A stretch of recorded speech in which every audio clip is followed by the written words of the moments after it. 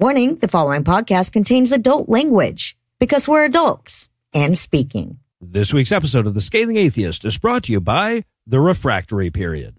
The Refractory Period, the only reason I've accomplished anything in the last 32 years. And now, The Scathing Atheist. Hi, this is Alton from Orange County, California. Longtime fan of the show. Well, until today, I had never seen a photograph of Eli Bosnick. And as much as I may have had my doubts, I am now certain that we did, in fact, evolve from filthy monkey men. Like, really certain.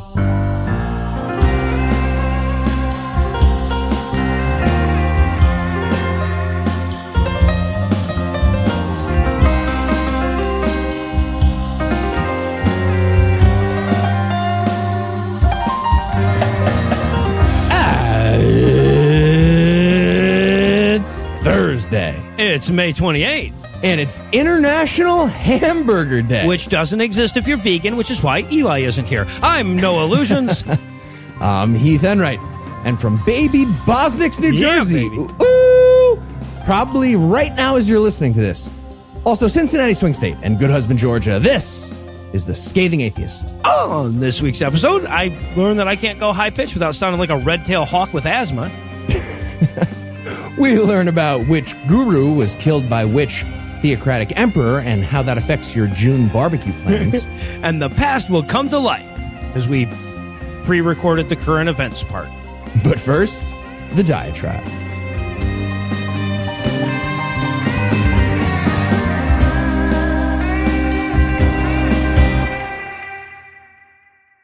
In the late 80s and early 90s, America went through a period of linguistic reform often called political correctness. Now, that's a term that goes back to the Russian Revolution, if I'm not mistaken, and at the time it was mostly used derisively, so I'm hesitant to apply the label to it here. But suffice to say that our culture started to consciously shift towards more inclusive linguistic conventions around then. Or at least the better part of our culture did. Like every attempt at social reform, this one had its opponents. And like every other attempt at social reform, it had overzealous adherents that armed the detractors with infinitely mockable things like the term vertically challenged and the fight against the prejudice against left-handed people contained in the term right-hand man. Now, to be clear, that's not a legitimate criticism of political correctness, right? If I gorge myself on ice cream and get sick, that's not an argument against eating. And as the husband of a 4.5-foot tall left-handed chick, I can confirm that our society needed to be reminded about those people's plights, even if the term vertically challenged still strikes us as silly. But legitimate or not, these types of things were used against political correctness. And I think it's fair to argue that the backlash to that movement is a lot of what fueled the rise of right-wing talk radio and eventually Fox News. Conservative white people were being asked to make ever so slight changes to their vocabulary for the sake of someone other than themselves, and anybody who's tried to get those assholes to wear a mask during a pandemic knows how well they tend to do it, sacrificing for the sake of others. Of course, the backlash against political correctness wasn't limited to the political right. As loath as the lefties are to claim him, Bill Maher is definitely not a Republican, and his show Politically Incorrect debuted in 1993. Right, and this represented a different type of backlash. One of the ways that this backlash manifested itself, and here I slowly work my way around to the point, is through the rise of shock comics, which, before its modern refinement, was just Andrew Dice Clay, working the word pussy into nursery rhymes. And sure, depending on how you want to define shock humor, there were some people that did it really well, but there were also a lot of other people.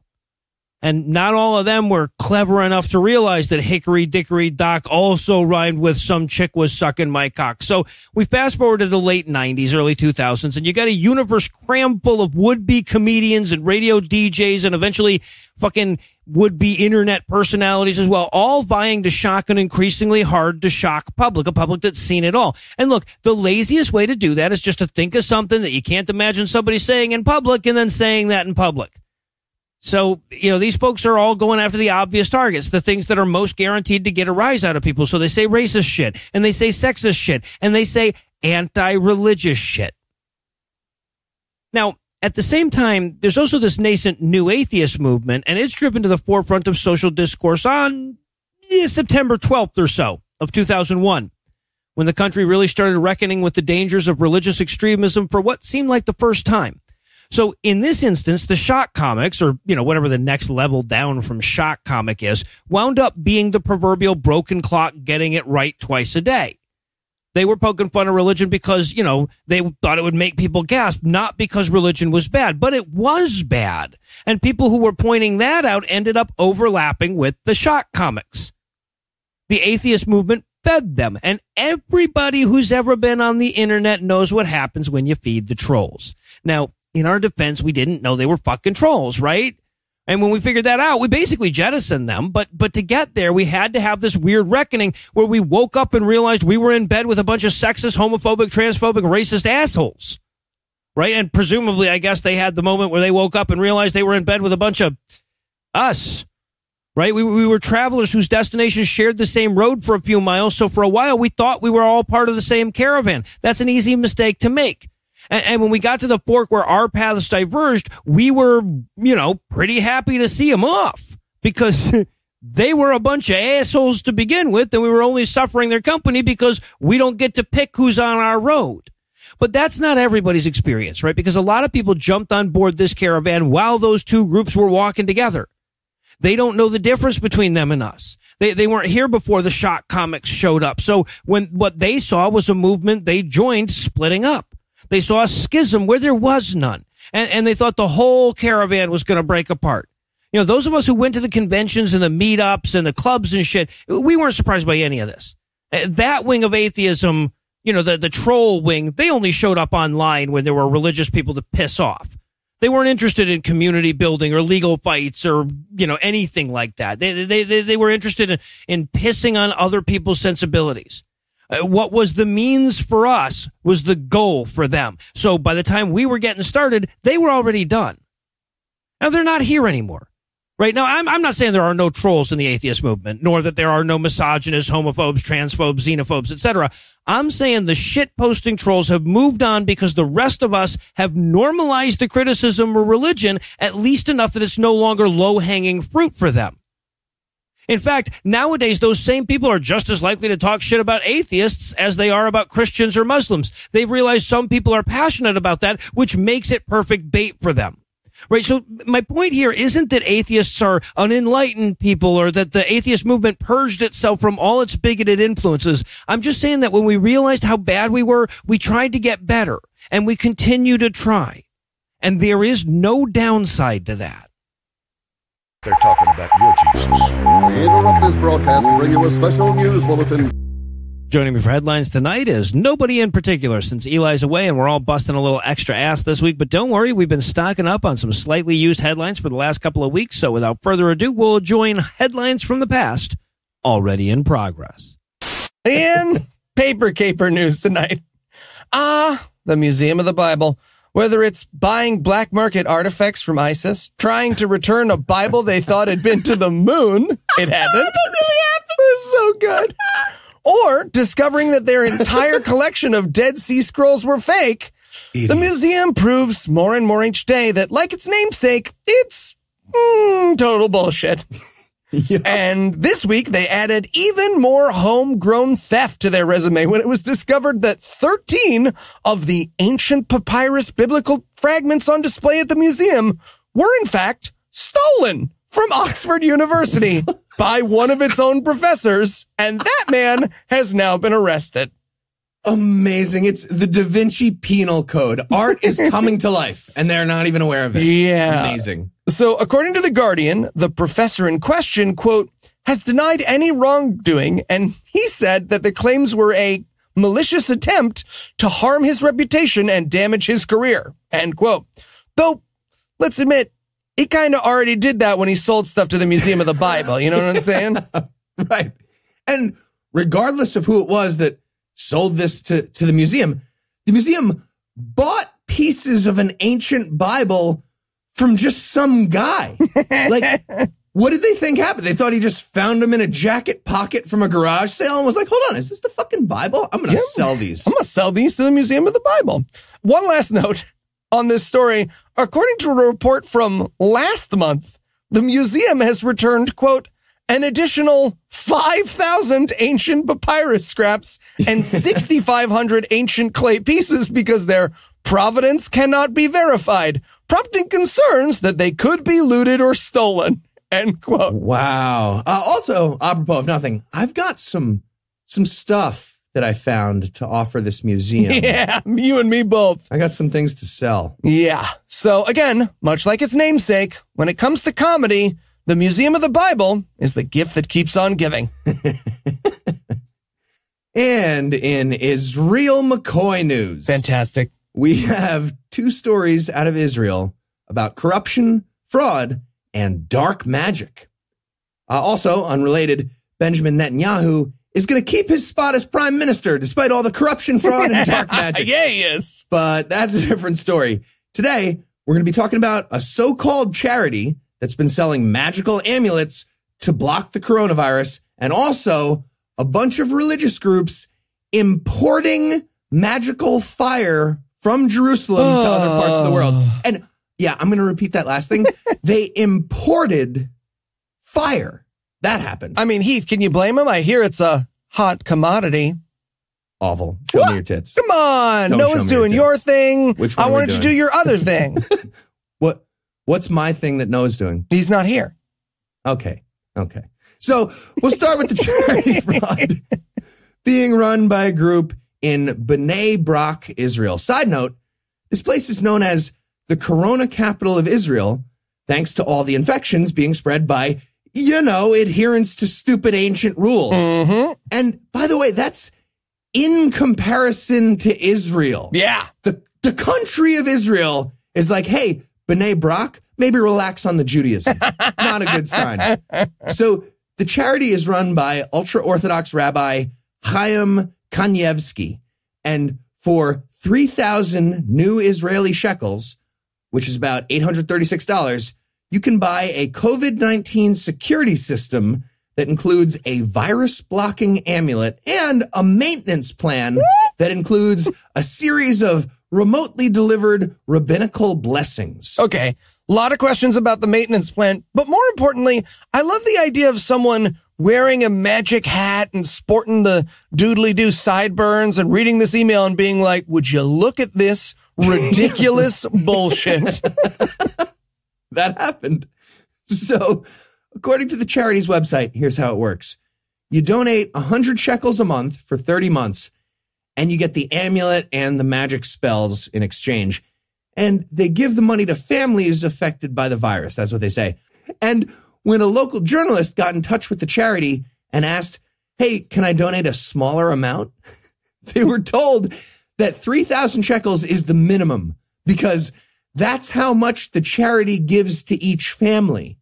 That was their reason. Okay. Apparently, piles of money only work in certain discrete units and you can't mix them up or divide them or anything. Okay.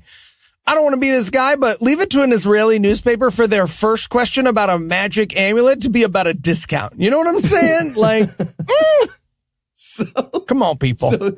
So again, the charity claims the money, it's going to help families being affected by the pandemic. But that probably includes lots of families who assumed they were safe after getting a magical fucking amulet. Yep. And then got sick. I'd bet. So this charity is basically collecting money and then giving it back to the victims of their charity. And that brings us to the magical fire, the second story out of Israel this week. And this is one of my favorite new pieces of trivia. I didn't know about this until just now. Did you know about this already? I did not know about this, and I cannot stop talking about it. This is my favorite thing. Apparently, there's a tradition among Christian Orthodox communities where tens of thousands of pilgrims go to Jerusalem on the Saturday before Easter to attend something called the Holy Fire Ceremony. Allegedly, this is when a column of blue fire appears above the spot where they say Jesus was placed for burial after the crucifixion, and everyone lights their candles and lamps from this magical blue column of fire, and then they bring that fire back to their home country to use for fire stuff. Yeah. And look, if history teaches us anything, Christians are not to be trusted with fire stuff. So that's a bad idea. They should not be allowed to have it for at least another 1,000 years. I don't know, 2. Let's call it 2. Just even it back out. So obviously, this year was a bad time to be having a giant pilgrimage and a giant gathering anywhere, definitely Jerusalem, among other, any major, anywhere, just anywhere. And instead of the normal custom, the leaders of these Christian Orthodox groups decided to send 10 different jets with one leader on board each jet, have that guy pick up a magic torch, bring that open flame back onto the airplane and fly home. That really happened. They did that. So this whole thing cost almost $1 million for all the travel and security. But against all odds, it might not be the dumbest example of the holy fire ceremony. No. Apparently, all the different groups that show up, they end up getting in lots of physical altercations, especially about like who gets to have the magic fire first and light their thing first. Yeah, no one likes sloppy seconds. I get it. Right. So in 2002, it turned into a giant riot. According to Wikipedia, quote, the ceremony was marred in 2002 when a disagreement between the Armenian and Greek bishops over who should emerge first with the holy fire. Not even who got it first, who would emerge first and be like, oh, I was first. Fire. Like the ceremonial, I had it first emerging thing. But yeah, they got into a fight over who should emerge first with the holy fire. It led to a struggle between the factions. In the course of the scuffle, the Greek patriarch twice blew the Armenians' candle out. Love that. Forcing him to reignite his holy fire using a cigarette lighter. While the Greek patriarch was despoiled. Stop it. You stop it. That lasted for a Bugs Bunny comedically long amount of time, guaranteed. Yeah. So that guy had to reignite his torch with a cigarette lighter. And continuing the quote, the Greek patriarch was despoiled of one of his shoes. Just one. Somebody grabbed his shoe and was like, got your shoe during the fight. I love that. Tradesies. I will give you your shoe. You give me the holy fire. This is serious. We're adults. Real, we each got adults. A private jet. We are clergy who fly on jets with open flames and we're rolling around on the floor. I have your shoe. We've blown out each other's candles. Where do we go from here? That all happened. And in the end, the Israeli police had to enter the premises to restore order. I mean, look, tradition's tradition, but probably should have been the last year when it resulted in a slap fight, right? Right? Isn't that when you stop?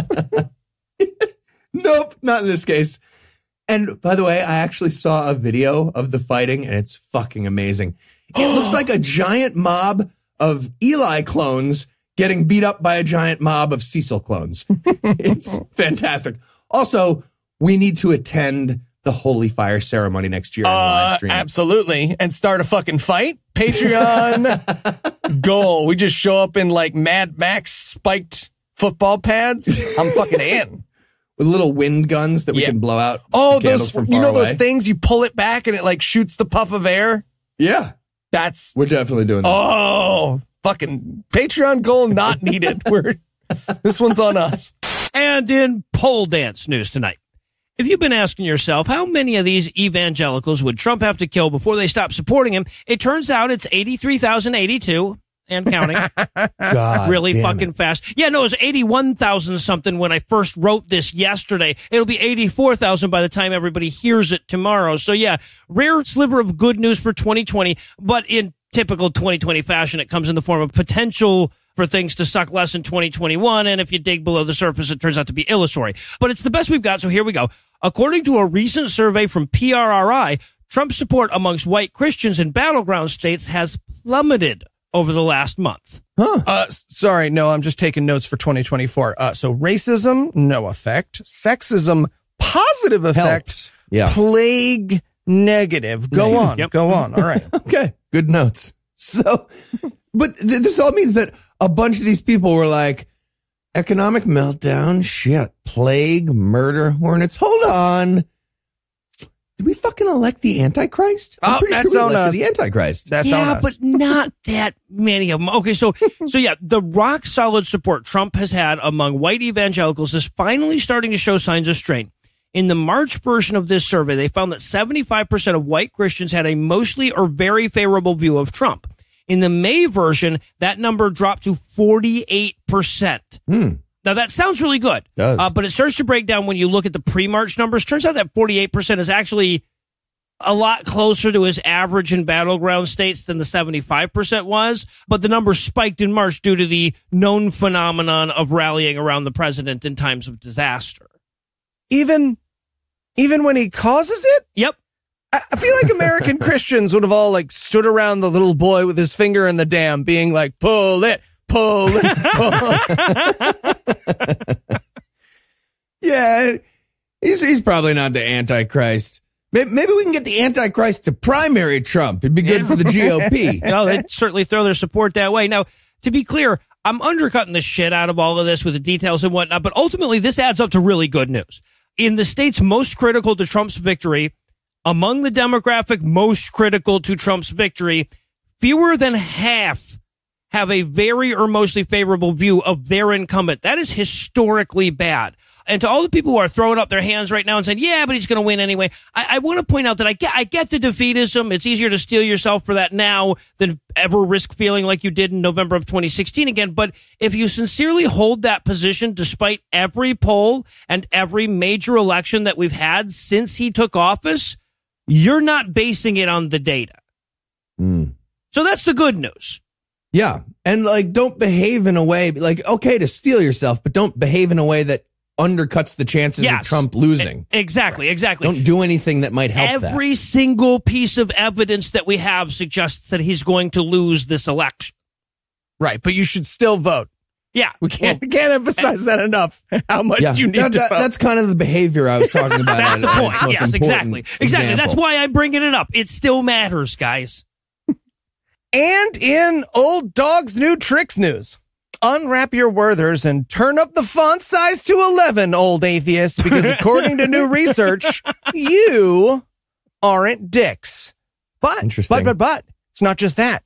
You stay not dicks, no matter how old you get. Okay, mostly. The fact that Eli sounds so surprised isn't ageist, guys. It's just a reaction to thinking of me as old atheists for so long. I get it. I get the surprise. So, according to Eastern Illinois University's Ryan P. Burge, unofficial researcher of the Scathing Atheist podcast, go ahead and put that on the resume, Ryan, by the way. Unlike Christians, older, non-religious voters aren't becoming more Republican. Huh. According to data collected from the Cooperative Congressional Election Study of 2018, about 37% of Christians between the ages of 18 and 35 are Republican. Gross. But among Christians 55 to 64, that number jumps up to about 50% and only goes up with age. Nuns, on the other hand, not only have lower numbers of Republicans, but those numbers stay relatively low with age. Only 14.9% of nuns identify as Republican, and that number only jumps to 24.4% for nuns between the ages of 55 and 64.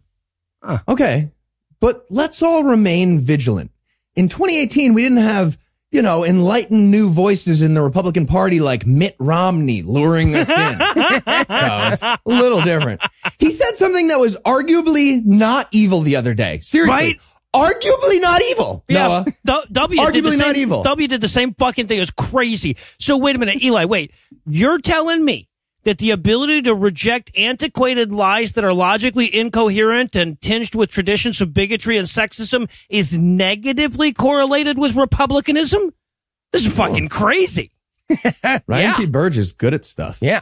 So big ups to all the old atheists out there for reality mattering in spite of the passage of time for some reason. Apparently that's a factor. So, turn on some honky tonk, set your VCR to channel 1 and pat yourself on the back. If you can still reach. You can't. If you can't. No, don't hurt yourself. Don't get a wood thing. Usually exactly. Eli doesn't know how to use a fucking... You have no idea what you're saying. I don't even know what a VCR is. It's just a comedy reference to me. Those are old person letters. That's all he knows. It's like TiVo? No? Yeah. VCR, Betamax, HIV. Don't know. Exactly. Okay. And in Lack Already Set Go news tonight, Dr. Dhananjaya Lakkareddy of the Kansas City Heart Rhythm Institute wondered if intercessory prayer could help patients healing from COVID-19 and apparently missed the day in medical school where they explained no. And rather than just reject his proposed study outright because it has less plausibility than the circle, dot, cooties vaccination, it looks like the Institute is actually pissing away money and resources, double checking to make sure that magic still doesn't work. Okay, so the assumption is that Christian people who believe they have literal God magic are not already praying for the dying people? Yeah. And they need to be reminded? All right, guys, great job in the study so far, but we need you to bring it up from a 7 prayer to an 8 prayer. Right. If you don't mind, pray. Yeah. Okay. What the fuck? A study? Yeah. All right. So the 4-month study will consist of 1,000 patients, half of whom will receive universal prayers offered in 5 different religions, including Christianity, Hinduism, Islam, Judaism, and sour berry twist. The other 500 will serve both as a control group and as the ready excuse when prayer inevitably fails, because you see, Lakkareddy will then point out that he couldn't keep people from praying for the control group, so it was insufficiently controlled to support a negative result. In other words, even if they were studying something real instead of the color of a monkey's aspirations, this would still be useless. Okay, but they are going to prove that Hindu gods and sour berry twist gods are equally powerful to the Christian gods. Yeah, right, yeah. It's going to be a fun meltdown for them when they realize that. I'm by sorry, numbers. I'm just picturing a SWAT team bursting into a little girl's room. Were you praying for Grandpa? Were you praying for Grandpa? Data's on the line. And sour berry twist, sorry. And no, by the way, this is not remotely the first fucking time this has ever been done. The largest I can find was a multi-year 1,800 patient $2.4 million study that was published in 2006 and showed that prayer actually worsened people's recoveries if they were told that they were being prayed for. That's awesome. Yeah, we've talked about this before, of course. And when the results came back overwhelmingly negative, all that the asshats at the Mind Body Institute that pulled it off and the fucking jackasses at the John Templeton Foundation that funded it immediately set about doing was undercutting their own goddamn work and pretending none of their results counted. So, look for us doing a smaller version of that study in early September. I mean, some of you look for it. Some of you statistically will be dead of COVID-19 because we're wasting money on bullshit like this. But the rest of you, the rest of you will know that prayer doesn't work. So squaresies.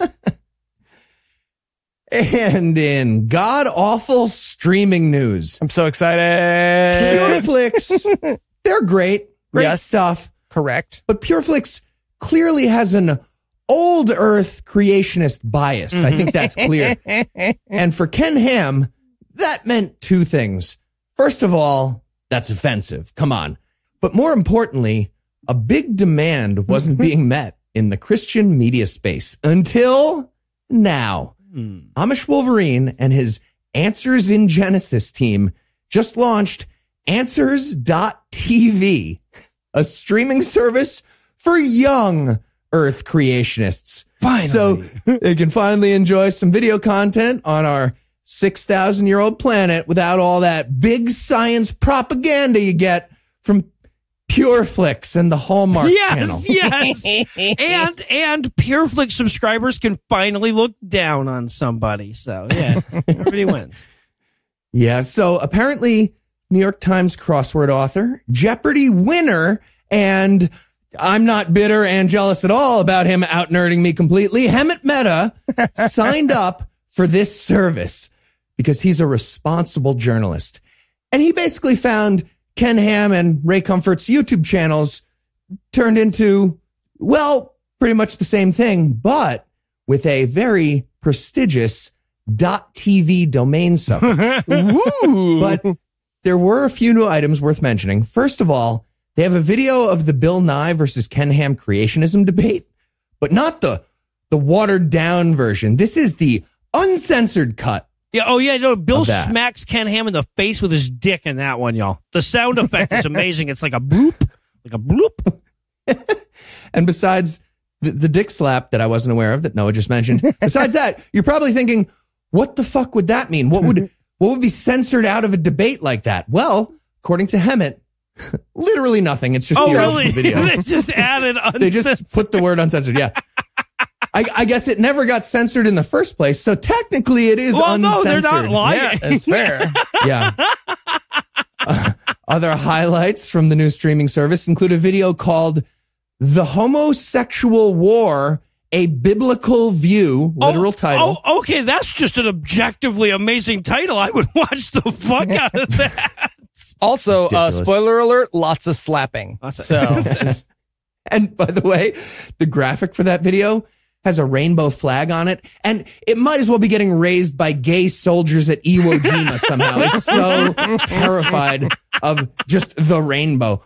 Also, they have a video series for teaching kids the alphabet, like this somehow is from a amazing. creationist perspective, the alphabet. And yes, they literally got that wrong. Wait, what? Yeah, I'm going to say that again. They got the alphabet wrong. And even when they technically got it right, they got it fucking stupid. It's amazing. That includes the lesson about the letter K, which says K is for new. As in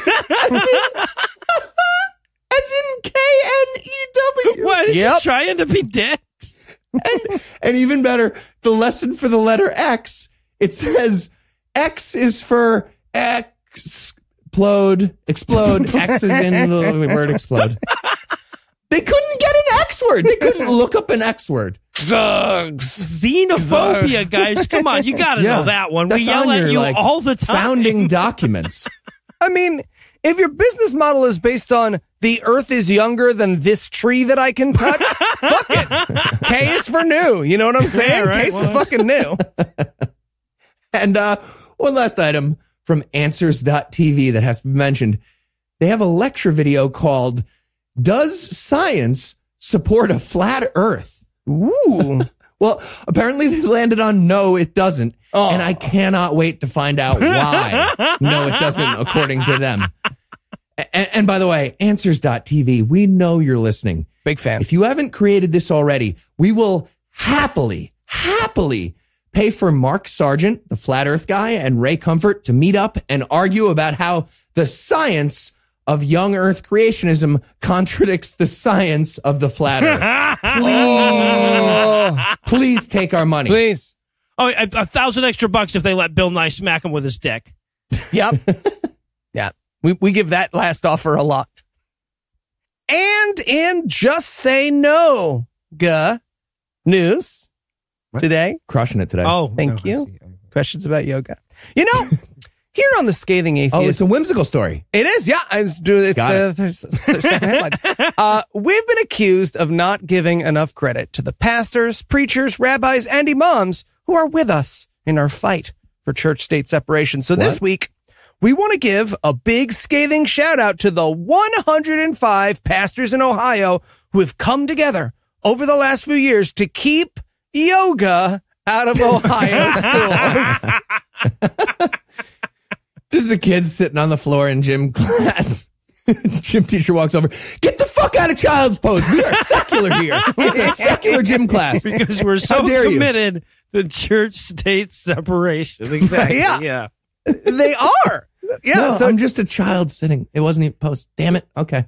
Yeah, Sorry. So it's weird. It actually turns out that pastors in go fuck yourself states do actually know about the establishment cause. They're just pretty sure it's there to keep the established religion in place. Yep. Even in their own letter to the schools, they give away the game saying, quote, while proponents of Eastern religion allege yoga brings benefits to student practitioners, our biblical faith tradition brings just as many, if not more, scientifically proven benefits. What? Our thing has one, perhaps two benefits or even more. I don't know. And we should point out there actually is some disagreement about this in the atheist community. So gentlemen, thoughts. Is yoga a religion? No.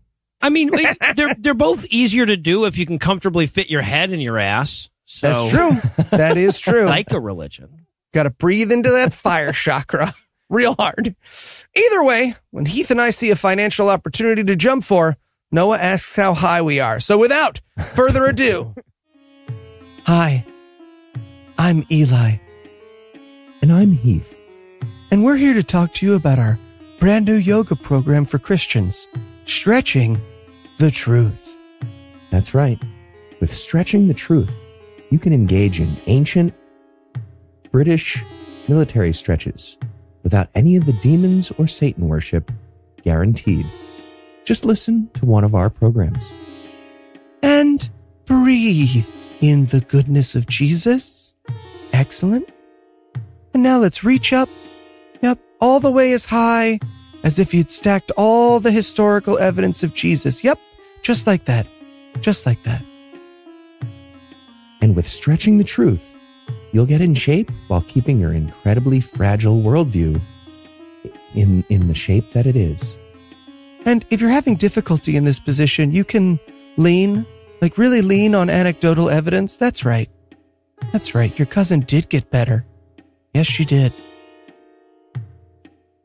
Christian yoga. Stretching the truth till it burns. Quick side note, when I wrote that sketch, I did a Google, and there is Christian yoga, and it's way funnier than anything I'll ever write. So I did my best. That's fair. You are only human, Eli. Right, yeah. They have a playlist on YouTube, and you should check it out. It's the fucking best. And in shea butter emails news, Republican lawmaker and literal domestic terrorist, in both the redundant and non-redundant sense of that, after I said Republican lawmaker, Matt Shea made headlines this week for two different reasons. And thanks to his general pattern of being a complete failure in life, both stories are mostly good news about Matt Shea being a sad, sad failure whose parents don't love him because he fails at everything and he's a failure. And that includes a recent protest he led that ended with the state of Washington sending him a bill for almost $5,000 in vandalism damage. And also, the second piece of news is that he will not be running for re-election in the Washington House of Representatives. Damn it. I mean, don't get me wrong, it's great for Washington, but I had so many headline intros stocked up for when he did more dumb shit. Yeah. So, you know what? So, for the record, this story is also in Shay and a haircut news, waiting for the other Shay to drop news, and Shay it ain't show news. Oh. Shay it ain't show. See, I was hoping someone would primary him with the slogan, Shay anything, so. So, just for the record, I wasn't even slightly exaggerating about the domestic terrorist thing.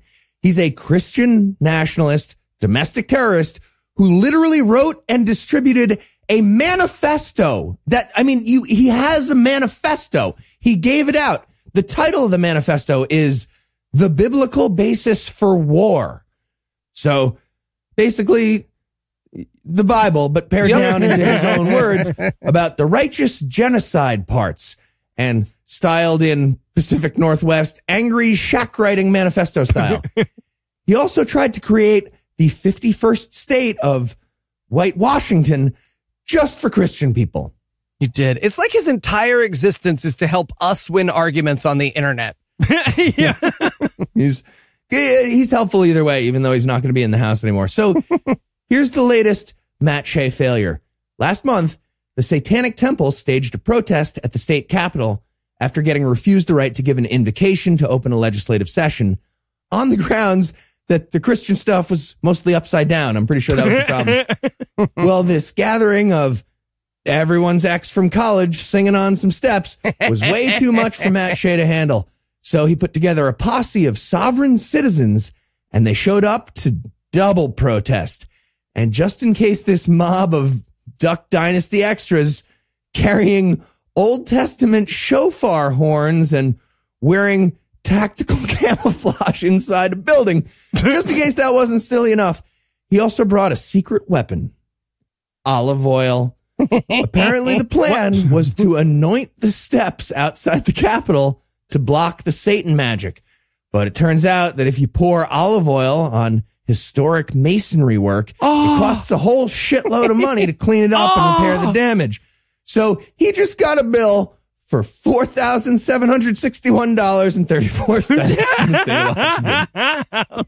Well, but in his defense, how could he have possibly known that dumping slippery oil on public stairs would have a bad outcome? So, in response to all this, the GOP establishment decided that Matt Shea is not fit to represent their very virtuous brand. The Republican Party, I'm going to repeat that, the Republican Party was like, dude, you're gross. You're off the team. You are gross to us, the Republican Party. Not good. Not a good sign for Matt Shea. So he will not be running for re-election, but he is planning to run for some other bullshit position in some small committee thing. Whatever. I guess we still get news about him. So the other thing is he might still remain a public figure. And as funny as it would be, people should not fill up super soakers with vinegar and terrorize Matt Shea wherever he goes. No, they actually shouldn't. You definitely shouldn't do that. That would not. That would just be funny, but not what. No, you should it wouldn't do. even be. It wouldn't really even be funny. It would be funny to some people, but that's not the point. It's funny for Heath to say it, but it's not funny if you do it. It wouldn't be funny then. They're saying don't do that. Yes. And on whatever note that was, we're going to close the headlines for the night. Heath, Eli, thanks as always. Jumanji. And when we come back, we'll take the lid off some holidays and be left with Hoays.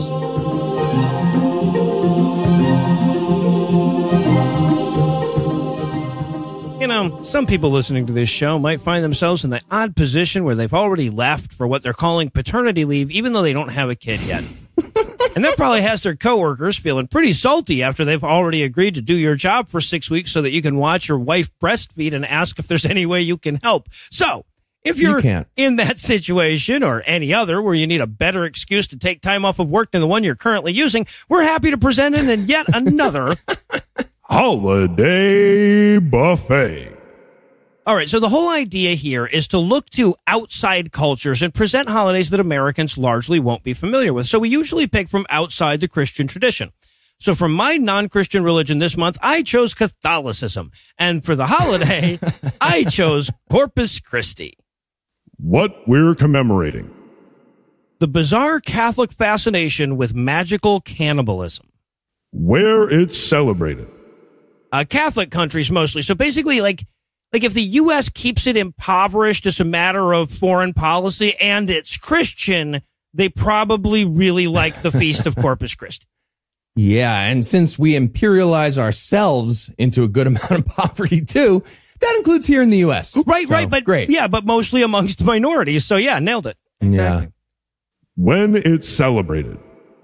All right, well, it's a Catholic holiday, so it's fucking stupid. The Catholic liturgical calendar is key to Easter, which, as we all know, happens on the first Sunday after the first full moon in spring. And that means that all the other movable feast days have to be at least one step dumber than that. So in Corpus Christi's case, that means it's the first Thursday after Trinity Sunday, itself the first Thursday after Pentecost, which is the seventh Sunday after Easter, so the ninth Thursday after... Anyway, meaning that the Feast of Corpus Christi can be anywhere from May 21st to June 24th. This year, it'll be on June 11th. See, this is the reason God sent us a plague this year. It's these pagans and their demonic moon holidays. Right? Getting us in trouble. Best aspect. All Latin recitations sound like you're trying to summon a demon. Worst aspect. The fact that they didn't pick a saltier savior. How it's celebrated. Eating food, including, of course, the magical flesh of Jesus.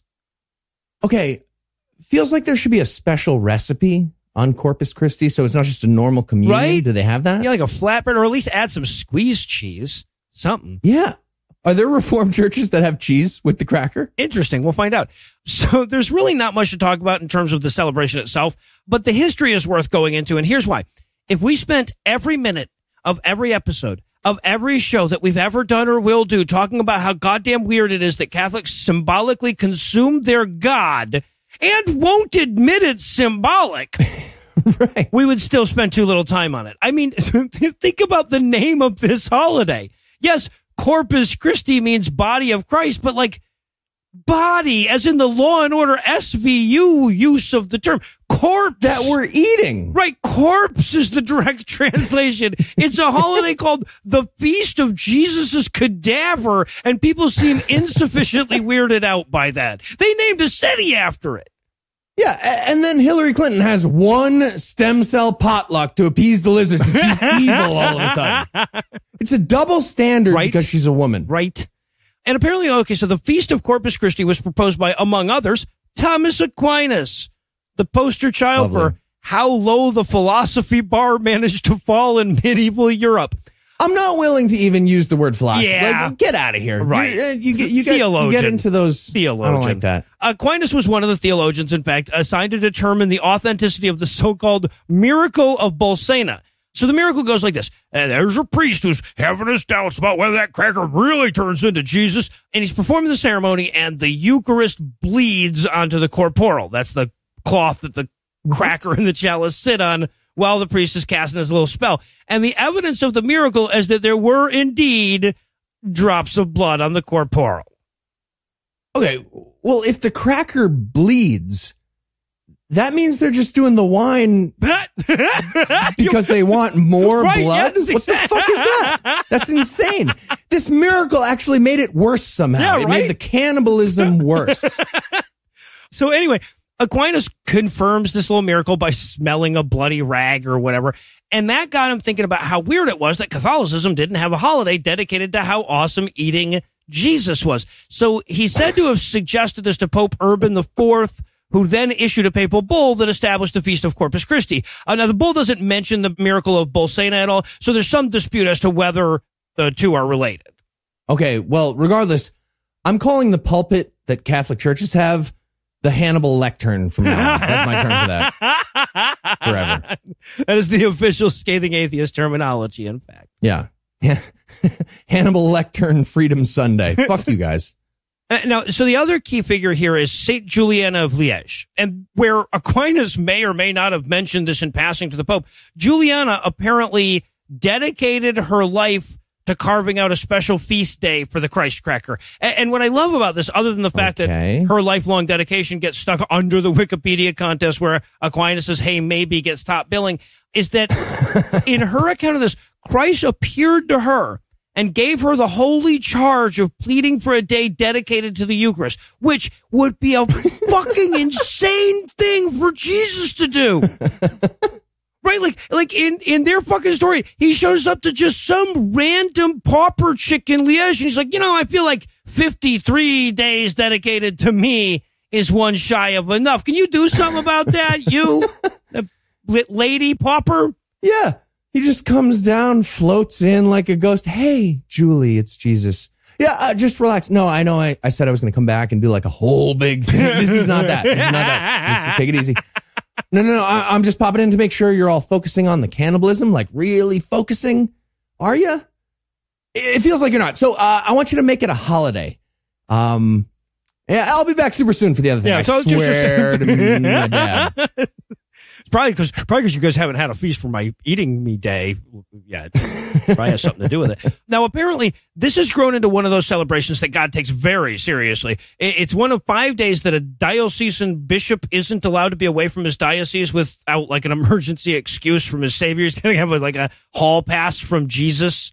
Or like apparently. A cough. Well, right, yeah. Well, if he's got a cough, that's a totally different thing. Yeah.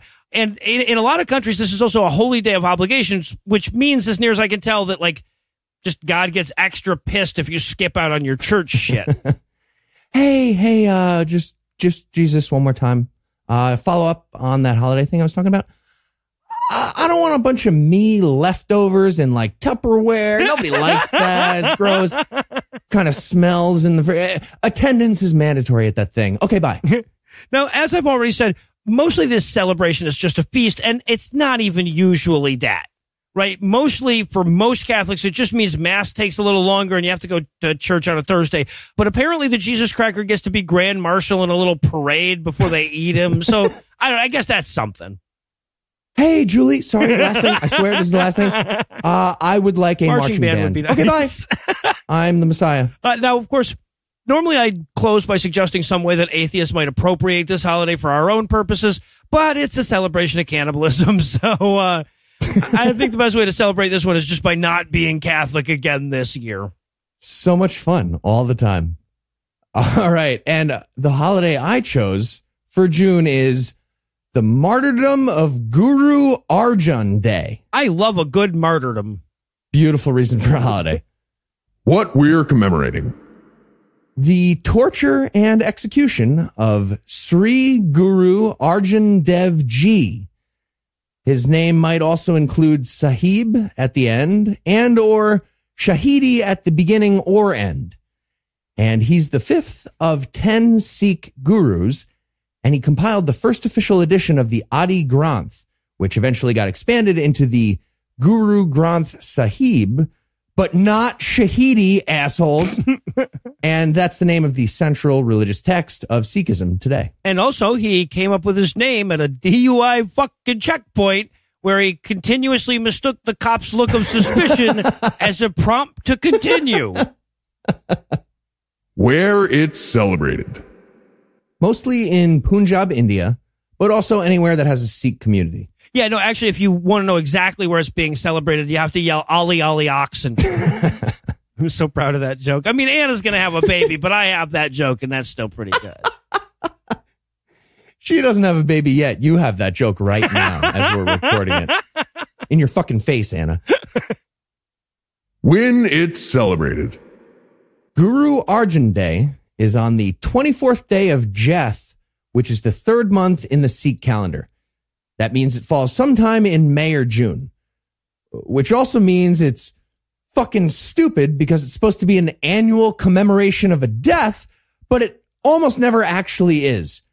And it's extra stupid because the original Sikh calendar was modified from its lunar-based original version into a solar calendar that fixed the start of each month to the Gregorian calendar and actual solar years. So they were all good. But then in 2010, some kind of official Sikhism calendar committee decided to make it lunar again. What? To coincide with the Bikrami calendar of Hinduism. So now it's floating again. And I'm guessing this was just to spite Islam, going with the Hinduism thing. And that's going to be a running theme, spiting Islam. Yeah, well, in this holiday, this religion, and this podcast, actually, yeah. Yeah. Best aspect. They made a holiday to spite Islam, I'm quite certain. At least one. Worst aspect. They made a holiday to spite Islam. At least one. Not good. How it's celebrated. So I'll start with the backstory of Guru Arjan. He rose to power in the late 1500s and became the leader of Sikhism for about 25 years. During this time, he compiled that holy book, he built up settlements, and he reorganized the tithing system to pay for all his projects. And this led to a large increase in the Sikh following.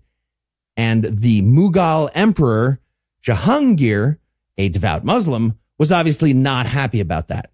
So in 1606, Jahangir had Guru Arjan arrested and asked him to convert to Islam. Ask isn't the right word, but I guess he asked with a question mark the first time. And allegedly, Arjan refused, so he got tortured and killed. And that's a holiday now. Yeah, like that's all of Sikhism, though, right? Like every Sikh story ends with, and then we were massacred by Muslims. I half expect their funny thing that happened at the dry cleaner story to end like that. I'm sure there are some. Yeah. I'm sure of it. Yeah. So there's a bunch of dispute about whether Guru Arjan was killed during the torture or got executed by drowning after the torture. Seems like a weird argument without any important ramifications. I don't see how that matters particularly.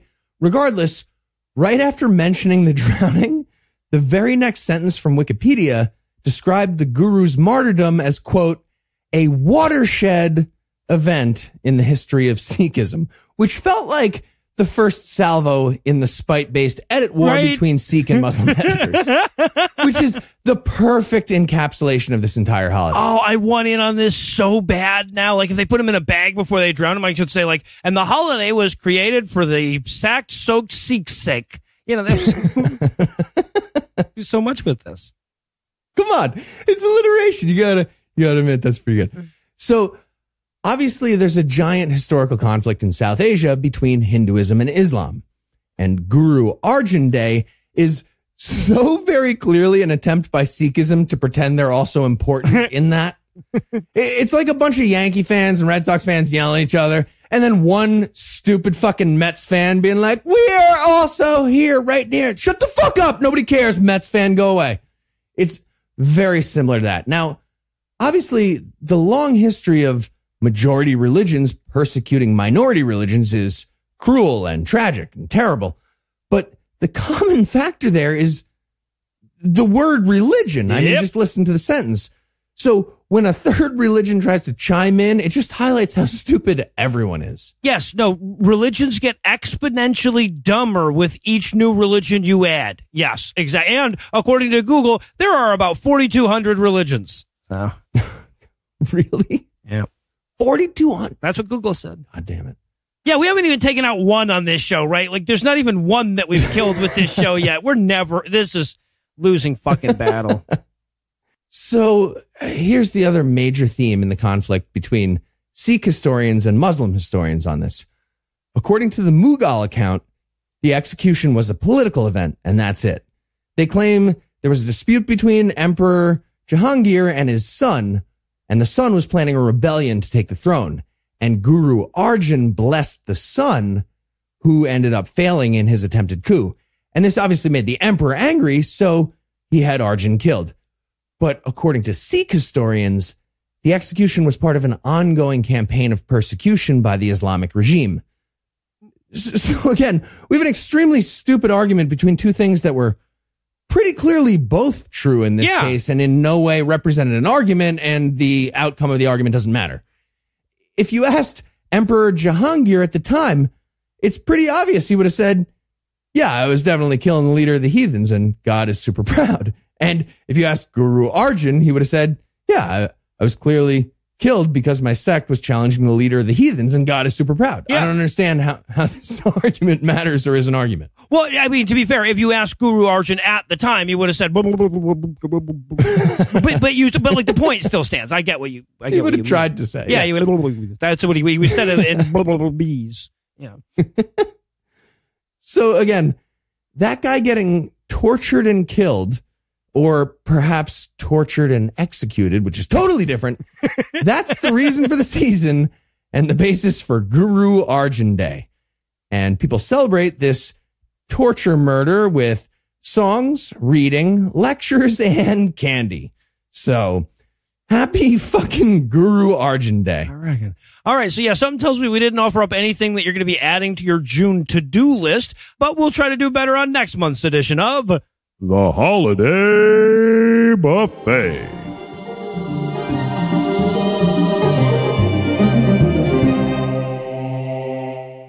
Before we let the lights go out in Georgia tonight, I wanted to give everybody a baby update. Eli and Anna's kid is still aquatic as of the time of this recording, but they're scheduled to induce labor today, as in the day this episode comes out. So mark your calendars, folks. Eli's kid will be born on International Hamburger Day. Anyway, that's all the blasphemy we've got for you tonight, but we'll be back in 10,022 minutes with more. If you can't wait that long, be on the lookout for a brand new episode of our sister show's Hot Friend God Awful Movies debuting at 7 a.m. Eastern on Tuesday, and an even newer episode of our half-sister show Citation Needed debuting at noon Eastern on Wednesday. Obviously, I'd get demoted if I neglected to thank the Heath Enright of the present, who is busting ass to help hold down the fort while Eli's away. I need to thank the Eli Bosnick of the past, who already busted ass to help hold down the fort while he's away. I need to thank the Lucinda Lugeons of the future, who will be back next week with more Twim. I also want to thank the Alton from Orange County, California, in all the Christmas ghost tenses for providing this week's Farnsworth quote. But most of all, of course, I want to thank this week's most marvelous masked mammals: Daniel, Neil, Jonathan, Zeronian Entity, Emil, Hail, Satum, fuck, I did that wrong, Barry, Derek, and Robert. Daniel, Neil, and Jonathan, who COVID-19 knows better than to fuck with. Zeronian, Emil, and Hail, Satum, whose opinions carry so much weight, SpaceX downgraded their rocket to the Falcon Big Boned. And Barry, Derek, and Robert, whose dicks are so big they get their own X in the supermarket lines. Together, these 9 naughty non-believers nimbly nailed down our next nutritional nugget this week by giving us money. Not everybody has the money it takes to give us money, especially right now, but if you do, you can make a per episode donation at patreon.com/Scathing Atheist, whereby you'll earn early access to an extended ad-free version of every episode, or you can make a one-time donation by clicking on the donate button on the right side of the homepage at scathingatheist.com. And if you'd like to help, but that doggy in the window ain't going to save up for itself, you can also help a ton by leaving a 5-star review, telling a friend about the show, and following at PIATPod on Twitter. Legal services for this podcast are provided by the law offices of P. Andrew Torres. Tim Robertson handles our social media. Our audio engineer is Morgan Clark, who also wrote all the music that was used in this episode, which was used with permission. If you have questions, comments, or death threats, you'll find all the contact info on the contact page at scathingatheist.com.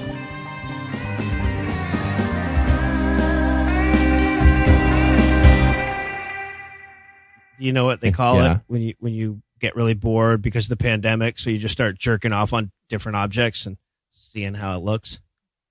Coronanism. The preceding podcast was a production of Puzzle in a Thunderstorm, LLC, copyright 2020, all rights reserved.